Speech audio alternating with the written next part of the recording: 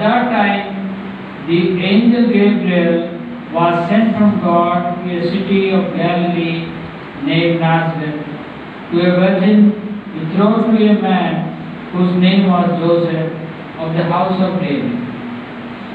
And the virgin's name was Mary.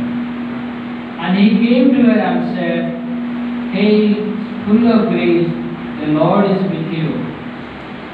But she was greatly troubled at the saying, and tried to discern what sort of wedding this might be. And the angel said to her, Do not be afraid, Mary, for you have found favor with God. And behold, you will conceive in your womb and bear a son, and you shall call his name Jesus.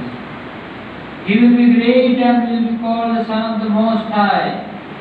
And the Lord God will give him the throne of his father David.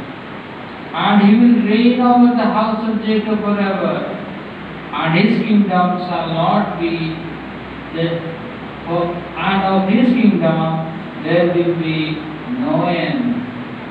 And Mary said to the angel, How will this be, since I am a virgin? And the angel answered her, The Holy Spirit will come upon you, and the power of the Most High will overshadow you. Therefore the child to be born will be called the Holy Son of God. And behold, your little Elizabeth, in her old age, has also conceived a son, and this is the 6th month with her who was called barren. For nothing will be impossible with God. And Mary said, Behold, I am the servant of the Lord.